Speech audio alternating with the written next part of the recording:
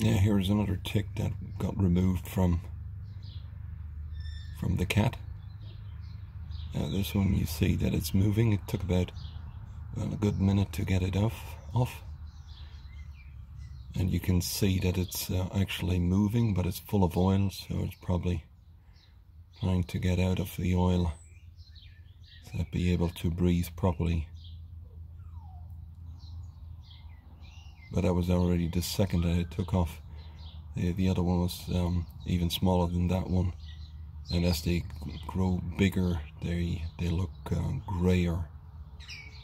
And actually, the size of that one is about 3 millimeters, so it's tiny. But when they're full of blood, they're about a good centimeter, probably almost half an inch in size, and this is about, well, probably a little over 1/10 of an inch.